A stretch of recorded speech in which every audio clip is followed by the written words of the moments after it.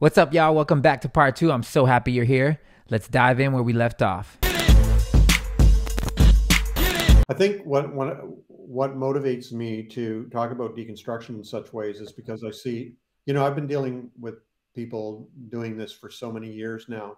And one of the things I see happening is people, I think humans naturally gravitate towards something that feels secure and, some ideas that gives their mind some sense of peace. And so what I see is when people start questioning their Christian beliefs, some maybe go into a more progressive form of Christianity or a more progressive church or an affirming church, or, they change their theology, or they might change their religion. They may go over into Buddhism or yoga or New Age or Wicca or or atheism or science, and then they build a whole other structure there that I see it happen over and over again, that they eventually have to deconstruct as well.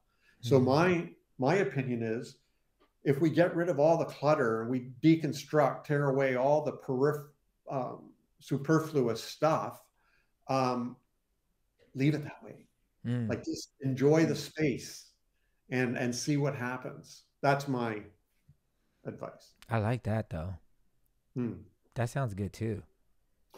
But that's where love, see, the problem with love in the minds of many people is that there's so many doors you got to walk through, or hoops you got to jump through, or rules you got to follow, or, conditions you got to meet.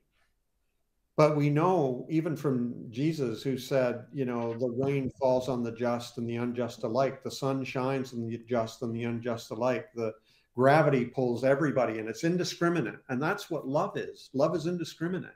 But you need space for that. If you're bound up with rules and who's in and who's out and who's sacred and who's secular and who's divine and who's devil and who's, all this stuff, like your love isn't going to happen.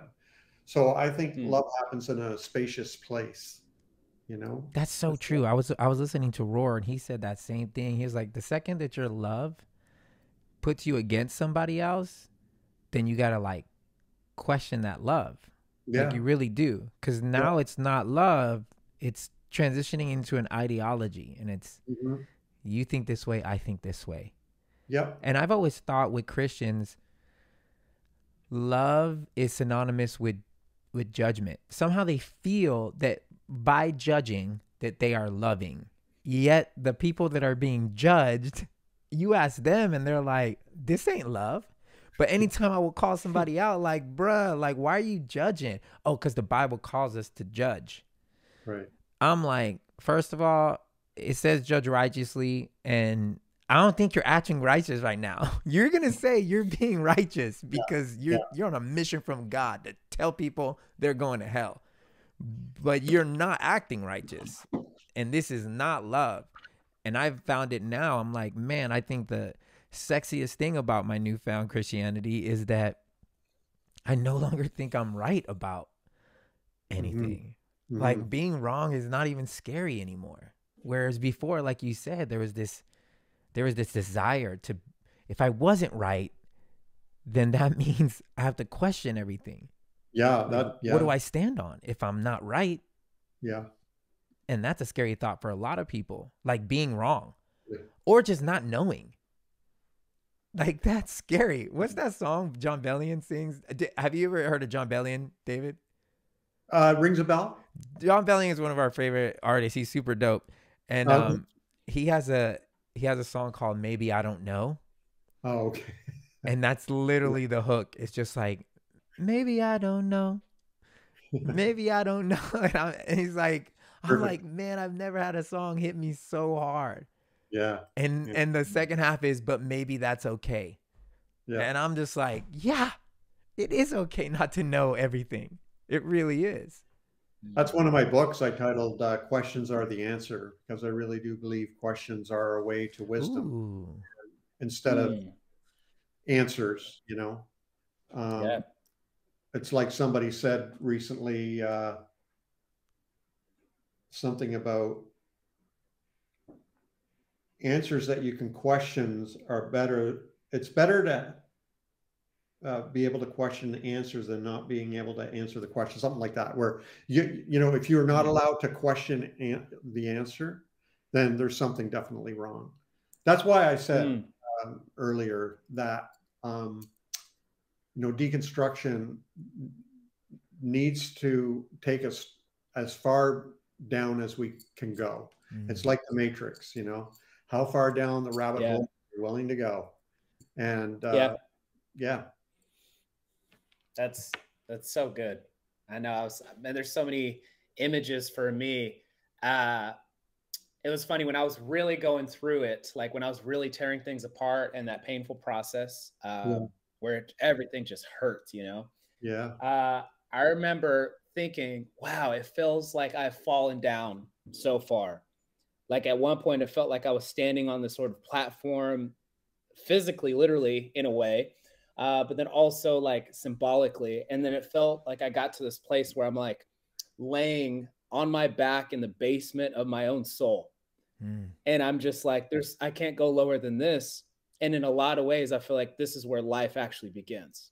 Right. It's here. It's on the bottom where you can't go any lower. Yeah. Where now all of a sudden, this is where we start. Welcome to the beginning, you know? Yeah, that's great. That's good imagery too, B. The basement of my soul. Sheesh. What does that look like? That's crazy. Where it's like, it's just stripping down, getting all down there. And it's for me because it was a crazy process because I wasn't just dealing with church hurt, which is already enough. I'm dealing with grief from losing my grandmother. And then I'm grieving almost my own death in a way of that whole thing of who I thought I was going to be, right? Who everyone else thought I was going to be. And now I'm realizing who I actually am. Yeah. And so all three of these things are coming together. And it just was like, whoa. And I'm just laying there and I'm like, well, I can't go any lower. There's not a lot of stuff around me right now. So yeah. And I've been able to build from there.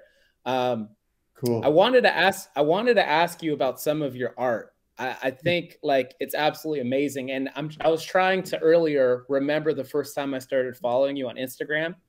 And I want to say it was like a year and a half to 2 years ago.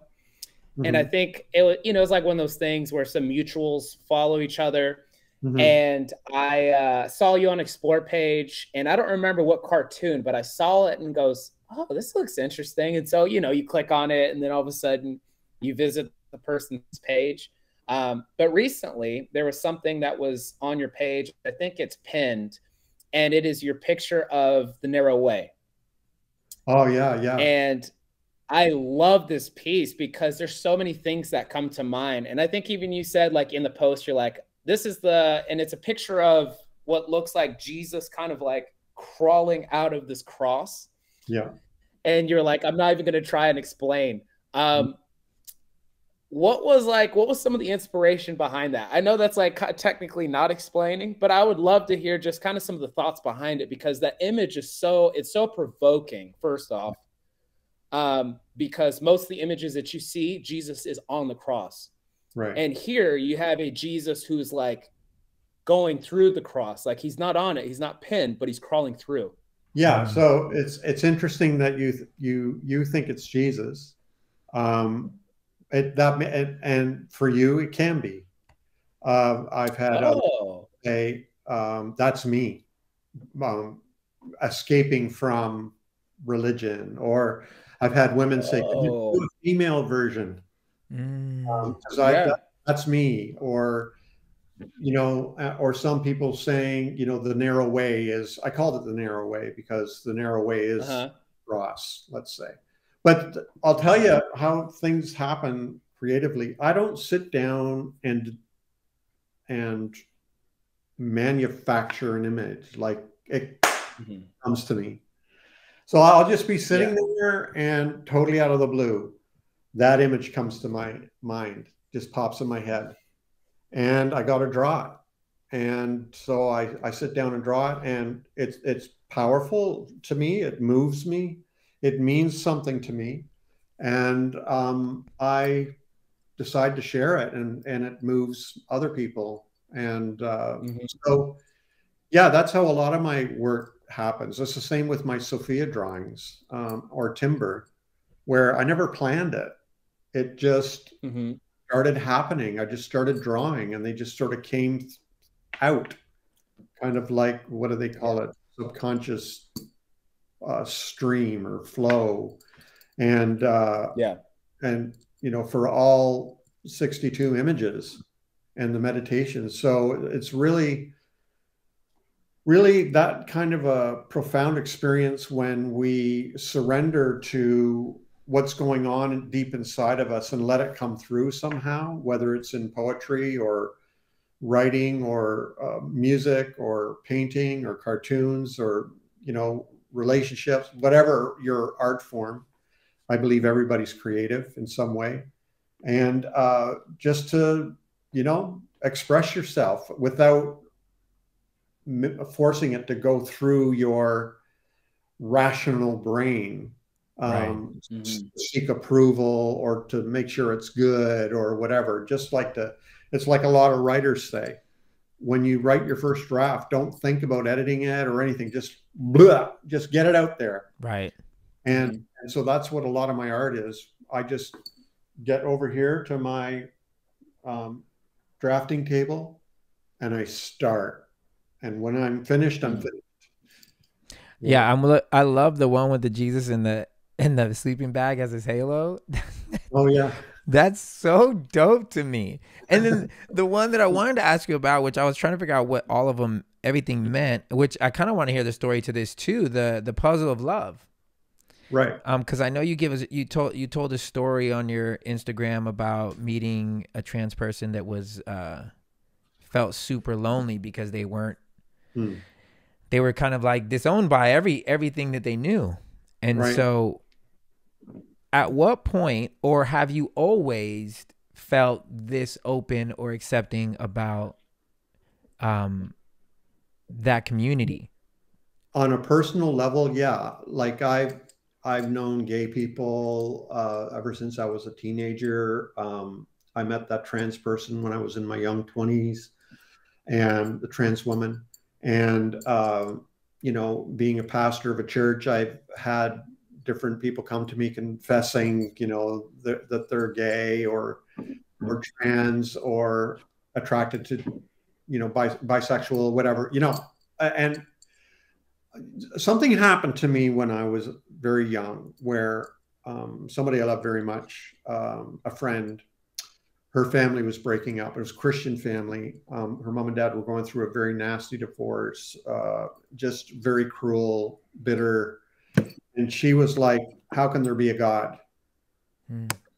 That's what her attitude was. And I totally felt her. Like I just totally felt her grief and confusion and anger and disappointment. And one of my thoughts was, why would God punish somebody who's going through so much? And of course they're going to doubt, you know, and I kind of carried that attitude everywhere from then on, where when people are hurting or marginalized or persecuted or, you know, bullied or rejected or invalidated or ridiculed or whatever, why? That doesn't make sense in a world of love to me. That just does not make sense. And why would anybody punish them? Like how that doesn't even make sense. Just doesn't make sense to me. But I was in a system that thinks differently, right? Like I've said earlier, I can be one way and the system can be another. And you know, I was a part of the Vineyard movement here up in Canada, and there were some gay people coming to my church, even though we weren't open. The Vineyard wasn't openly affirming or whatever, even welcoming, and but they knew I was, so they were coming to the church. And when I left the ministry, though, I knew the church, the Vineyard, was struggling with this. And years after I left, they eventually through a series of meetings, decided to not be affirming. So I was glad I was gone by then. But I think a lot of it behind it wasn't just theological. It was like, there's too many of us who are struggling with it. And if we allowed gay people in and became affirming, it would, too many people would leave and we would bottom out. We'd go bankrupt. And so, you know, that's, I think, what happens. So I was affirming, but in maybe an unfriendly system. And I was constantly having to navigate, you know, the weirdness of that. So man, so even back when it was not a popular thing to be affirming, or did it, I don't even know if it had that term back then when you were doing it. No, you're right. But I struggled. Because I couldn't figure out, because everything I'd been taught and everything I was told the Bible said, and the culture I was in, the religious culture I was in, saying it's wrong and sinful. Meanwhile, I thought, well, why would, you know, if this is who somebody is, why would God punish that? Like, I couldn't understand. So I wasn't willing to say, you're all full of, you know, bull poop. You can say shit. That's okay. You're all full of bullshit. You're all full of shit. I couldn't do that because I was a part of that, and it was a struggle. Right. And I do remember thinking, love the sinner, hate the sin, the stuff, and trying to figure it out, which doesn't make sense. Yeah. Just trying to figure it out until I realized I had a profound sort of epiphany moment, realizing that we're all one. We're all connected at a deep and fundamental level. You do you, I do me. You know, we figure this out together, and sort of the conflict evaporated then. But yeah, I just finished reading a book where the person talks about research that shows that people who read fiction develop greater sense of empathy for other people, because when they're reading fiction, they're actually in the head and in the heart and, you know, inside the life of another person. And they actually learn how other people can feel and think and struggle. Yeah. And they walk a mile in their shoes, so to speak. And I thought, wow, that's cool. And I hope my cartoons do the same thing for people, where my LGBTQ cartoons or whatever, hopefully create empathy in some people. Yeah. Yeah. There's a quote that I love by G.K. Chesterton, and he says, "We are all in the same boat in a stormy sea, and we owe each other a terrible loyalty." Love it. Yeah. And that's what I think about too, is like, in the sense of like, we are all in the same boat in a stormy sea. Yeah. And we owe each other a loyalty to each other. Like, let's look out for each other. Let's love each other. Like, you know, and it's, you know, a lot of your cartoons, it's interesting because you'll have these things of Jesus and either congregants or just one person. And it's like, love everybody. Like, everybody? Are you sure? You know, like, love everybody. Or like, are you for reals? And it's such a tough thing for a lot of people to grasp, because there's so many conditions. Yeah. And hoops that people got to jump through. I just love that you chose, and it's just hitting me now, but that you chose to draw lambs. Yeah. You have a black lamb, you have a rainbow lamb, you have what it looks like a cotton candy lamb. I don't know what that other, but it's like they're okay. Cotton candy lamb. That's what it looks like when I see it. Then you got half eaten pizza, and then I love that you have a dark Jesus. Like, it's so. I saw this, and then the more I stare at it, I'm like, oh man, it just gets deeper. Yeah, my rainbow sheep and my trans sheep, and even the other day I did a non-binary sheep, and etc. And I'm having a lot of fun with it. But yeah, this would be an awesome T-shirt. Got to be honest. It's on a T-shirt. Is it? Yeah. What the hell? I'm gonna have to go to your link as soon as we're done. I'm gonna go with your link and cops and stuff, because I was telling Ange, I was like, we need some art in our house, but we need art that we like moves us. Like, I don't want to just put up anything. Some. Yeah, I really want to dive into that. So how down was your wife and all of this? Because was your wife raised in the That's what I church? tell her to do. I'm kidding. Was she like saved longer than you, or was she just like not? Like, what was? Oh man, we've been together for so long. She was 18 when we met. She was 19 when we got married. I was 21. Wow. Like Wow. in May, we're going to be married 43 years. Wow. Well, we've been together Congrats. our whole freaking lives, and really walked side by side through all this stuff. And we went through some theological deconstruction together. But we talk all the time. We talk a lot. Communicate. Ingredient number one in a good relationship. Right. And it was when we left the church that we hit a wall. Like that was really, really tough because our whole world blew up. It was like a perfect storm. And she went to university, 48 years old, and started her nursing degree. Oh, wow. And graduated, 4 years later as a nurse. And I was doing my thing. We had totally different lives, separate lives. We'd come home together, but yeah, it took us a couple of years to find our balance again.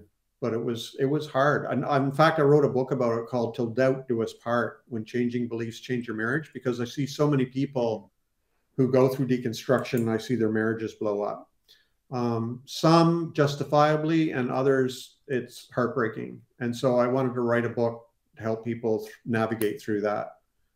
Man, that's the second book you mentioned. I don't know why I didn't know that you were an author, because I was looking. I got too much going on, man. That's Till Death Do Us Part. That's what it's called, or Yeah. Till Doubt Do Us Part. And then the other one had a clever name too. What was the first one that you mentioned? Questions Are the Answer. Questions Are the Answers. Man, I want that on a t-shirt too. Don't tell me. It is on a t-shirt. It is on a t-shirt. I'm getting that shit. I'm gonna go broke at your website. You know what my most popular t-shirt is right now? What? Love Over Verses. Ooh. I did a cartoon where a white sheep is complaining to Jesus because Jesus is hugging a rainbow sheep. And the white sheep is saying, "But what about the verses?" And Jesus says, "Love over verses."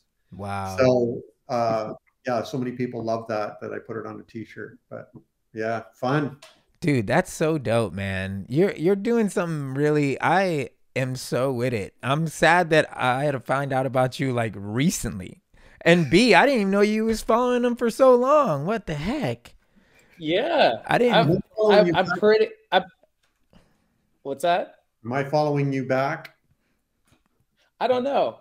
I'll send you a message on here. Okay. I love that. Yeah, dude, Manny, I've sent you, I think, a couple of the cartoons, or maybe I just sent Ange. Yeah, but I'm pretty sure I sent you. And it's like one of those things. Like everyone has group threads, or probably like Instagram group threads, where there's so much content that's shared that you only actually get to interact with like 1 out of every 10 pictures that's actually sent. Yeah, we have that. So it was probably one of those things.